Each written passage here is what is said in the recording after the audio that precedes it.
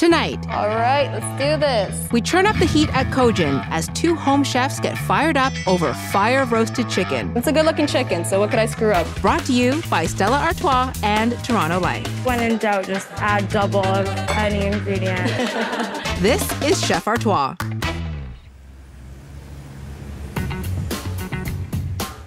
Hi, I'm Pei Chen in the heart of downtown Toronto at the Shangri-La Hotel, home to the Momofuku Noodle Bar.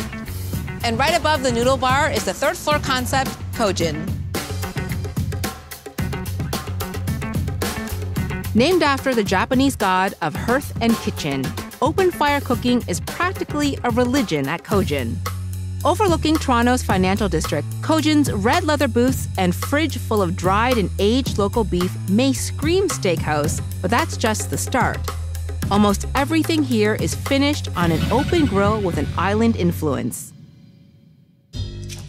Chef de cuisine Eva Chin's love for farm-to-table started in Hawaii, where she grew up cooking in earthen ovens with volcanic rocks alongside her grandmother. I'm half Samoan, half Singaporean, born and raised in Kahuku. Cooking was necessity. My grandmother and my grandfather owned a farm. Since I was a kid, I often have memories of raw food on our counter, and I would watch my grandmother turn it to delicious ono. When I'm cooking food, I imagine the person who's going to eat it, how they're going to feel. If I'm trying to make a dish that relives a memory when I was young, eating on the streets in Hawaii, I want them to eat it and feel like they are walking down the streets in Hawaii. I'm trying to accomplish, obviously, the aloha spirit first and foremost, but most importantly, Kōjin offers flavors that challenges so many boundaries and offers stories that really connect you and make you feel that this restaurant is more than just a menu and servers. It's a whole experience. Kōjin's open flame almost went out when the global pandemic hit, and all restaurants and bars across Canada were forced to temporarily shut down. Thanks to Eva's innovation during the pandemic, Kōjin's customers can still expect local ingredients, bold flavors, and five-star food, whether they dine in or get delivery. That matters to Canadians who are craving exceptional cuisine and comfort now more than ever. And it also matters to Stella Artois, the best-selling Belgian beer in the world. Stella may be served in 95 countries, but they wanted to do something in Canada to support restaurants and bars across the country. So they created Rally for Restaurants. It's a platform for bars and restaurants to sell gift cards online. That way, locals can continue to support their favorite spots, even if their dining room is temporarily closed. Any restaurant across Canada can sign up. Then people can go online to purchase gift cards. The benefit for restaurants is they get to start using the much-needed funds right away. And there's a bonus for patrons because Stella Artois adds an extra $10 to the value of each gift card. It's Stella's way of thanking diners for supporting local establishments. And tonight, there's even more reason to celebrate because Stella Artois has a special surprise in store for everyone at Kōjin. Good evening, everyone. Thank you for joining us here at Kōjin. Very excited to have you. My name is Pei Chen, and tonight, before dinner is done, one of you is going to win the title of Kōjin's Chef Artois. Two of you in the room tonight, any two of you, will be competing to see who is the better home chef. That person will win a $1,000 prize package, courtesy of Stella Artois and Rally for Restaurants. Both competitors will have to recreate a signature dish chosen by Kōjin's chef de cuisine, Eva Chin. Then the winner will take home the $1,000 prize pack along with the title of Chef Artois. Our two competitors are Dina Kawaji and Raluca Urlia. Raluca, do you cook well under pressure? Because we're all watching you. That's the only way I know how to cook. Really? Who's usually watching you? My kids, and judging a lot. Oh, little mini judges, perfect. Dina, how do you feel about cooking in a competition setting? A little pressure, but I'm excited. How do you feel about fire? Well, they say about playing with fire, right? So we'll see how that goes for me today. Good, you both have your hair back, so that's good.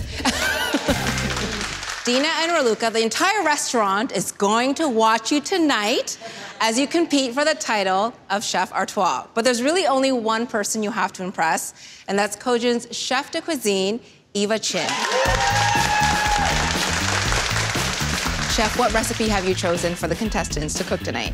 So I've chosen our fire-roasted soy braised half chicken, which is our iteration of huli huli chicken from Hawaii. I think it's one of the best representations of Hawaii. There's nothing to hide. At the end of the day, it is a perfectly roasted half chicken on the plate. I'm sure you're both feeling a little bit nervous, but we are gonna help you out. We have a video of Chef Eva creating her dish. It's full of tips and information there to help you out as you battle along your quest to become Kōjin's Chef Artois.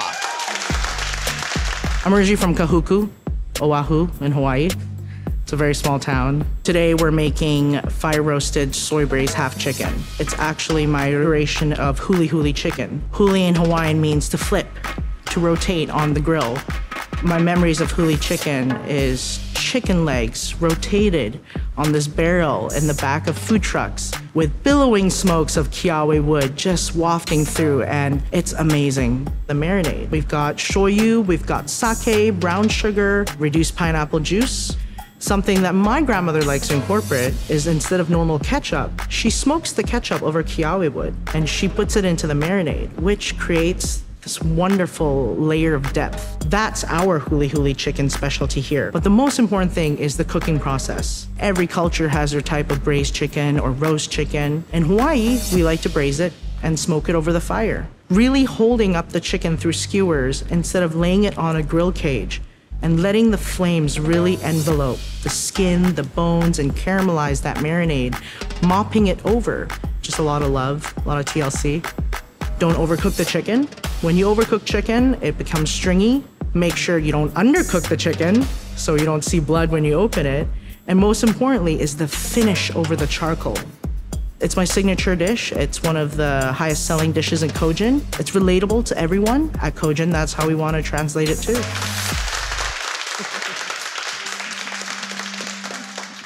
I'm definitely a little bit nervous between butchering the chicken and the charcoal, and I've just never had this kind of pressure when I'm cooking. I can't believe my name just got called. I am so excited to try to do this dish. I'm feeling pretty confident about winning. For Luca and Dina, you will have 60 minutes to recreate Chef's fire-roasted chicken. You'll be judged on technique, presentation, and flavor. We're gonna put 60 minutes on the clock, and your time starts now. Let's do this. I've never braised chicken before. More of a grill a chicken breast kind of person. Between butchering the chicken and the charcoal, I have no idea what I'm doing. Never cut a chicken in half before. I'm just trying to butcher it, not really sure how. Oh, this side's way better. There we go. Okay, we'll see how it goes. Might have put too much oil already. I'm thinking the dish is going to be a little bit more difficult to execute. There were a lot of elements to the dish. To do a dish of this caliber is incredible. The fact that the recipe is inspired by her grandmother means there's a lot of love to it. You have to be able to bring just as much love to the dish. So that's probably the hardest ingredient to bring to the table. If I can just get the ingredients on there, try to make them look as pretty as possible, I might actually have a chance. And it's a good-looking chicken, so what could I screw up, right? Steamed pork belly banana leaf wraps. Ceviche poke. Very tasty. Maui short ribs dressed in a sticky soy glaze. Yes! Look at the color on that chicken. It's slowly cooking it and marinating it at the same time so all the flavor gets infused into the chicken before you put it on the charcoal. All that sugar, the sugar makes it taste great too. And it smells delicious. I don't really remember if I saw Chef adding this sauce to the pineapple salad, but I feel like it would be a good tie-in either way. When in doubt, just add double of any ingredient. 8 minutes! I think we're ready to move to the fire, which is the exciting part. I believe our contestants will face challenges when they are trying to maneuver the chicken over the grill Hoping to get that really nice flavor Chef described. and realizing that they have to control the fire, not with a switch, but with a fan. I'm talking about a bamboo hand fan that any grandmother would be using.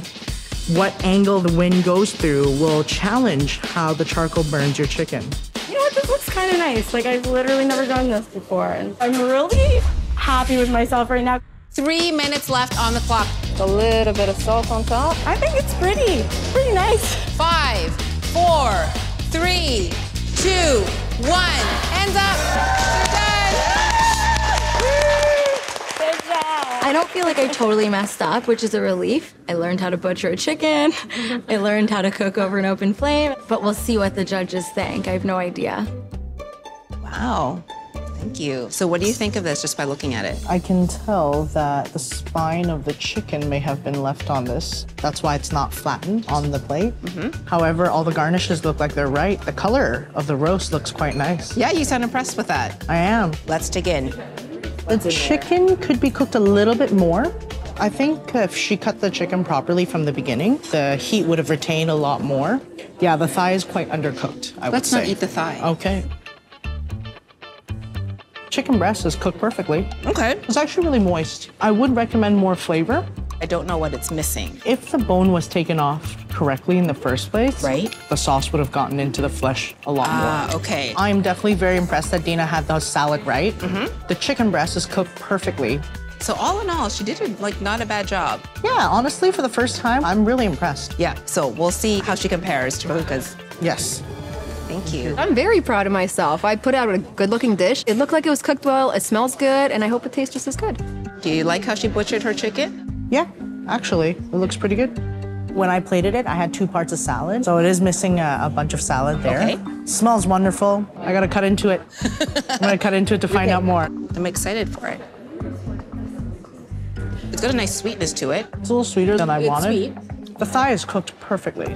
She did a really good job on it. The breast is not. The breast is dry for me.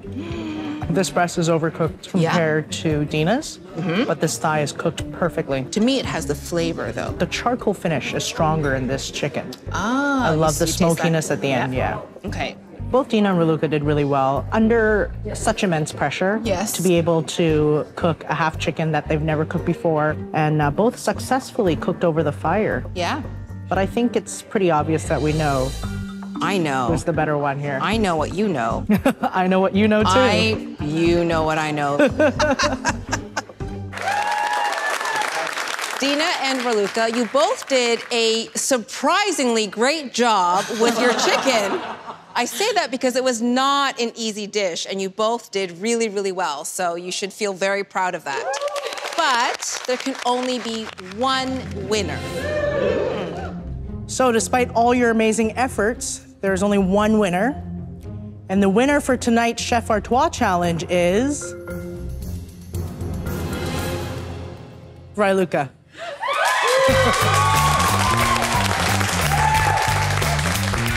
The reason why you won, your chicken was cooked throughout. Most importantly, there was enough sugar in your glaze that caramelized really well over the charcoal fire. The smell brought me back. That's Huli Huli chicken.